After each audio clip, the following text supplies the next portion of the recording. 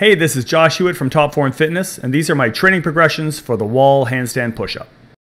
Assuming you can already perform standard full push-ups, the first progression I'd use is the pike push-up. Basically, you're going to bend at the hips and keep your back and legs as stiff as you can while you walk yourself up into a pike position and then lower your head towards the floor as if you're doing almost like a handstand push-up from this piked position. I like to use the push-up handles so they can get a little bit more range of motion, but you can do this with your hands flat on the floor. It'll be a little easier and you won't have to travel as far. The next progression from there is to do the pike push-up with your feet elevated. This obviously makes it a little more challenging and more of your body weight over your shoulders. Next, I suggest practicing variations of a headstand.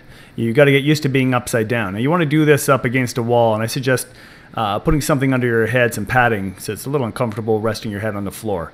Brace your elbows on your knees before you try extending first one leg at a time and then both legs back up onto the wall. First with your knees bent and then working on extending your legs up the wall.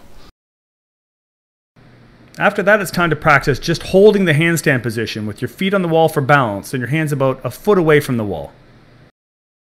Practice with your arms fully extended, gradually kicking back with one leg at a time. And just get a few repetitions in, just kicking back, and increase your range until you can touch your heel to the wall. After a few tries of that, getting used to your balance, then kick back all the way to the wall and practice holding yourself in a handstand position. Now I'm going to start my first set of partial range repetitions. Notice that I've placed several foam pads under my head, so this gives me a guideline to touch down to. And I'm going to gradually progress my range of motion by removing these pads as I'm able.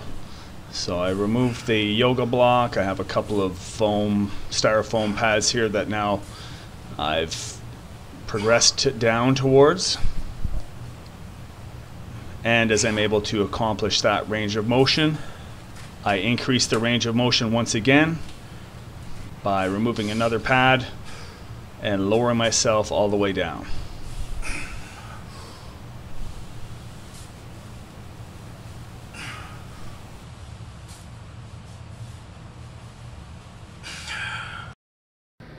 The next progression is to perform eccentric or negative handstand push-ups. Slowly lower yourself now until your head touches the floor. Drop down to the start position, kick back up, and again repeat. Eccentrically lowering yourself under control until your head touches, then drop down and back to the start position. Perform 5 to 10 repetitions of eccentric, slow lowering handstand push-ups. And then I recommend finishing your workout with some partial range repetitions.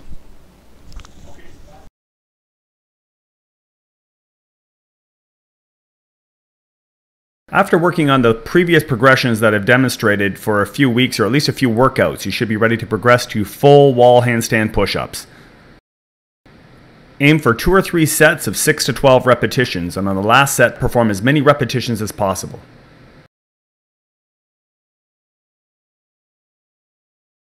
Now the objective is to continue to progress the exercise by either increasing the number of repetitions or by increasing the range of motion as shown here using yoga blocks or parallel handles.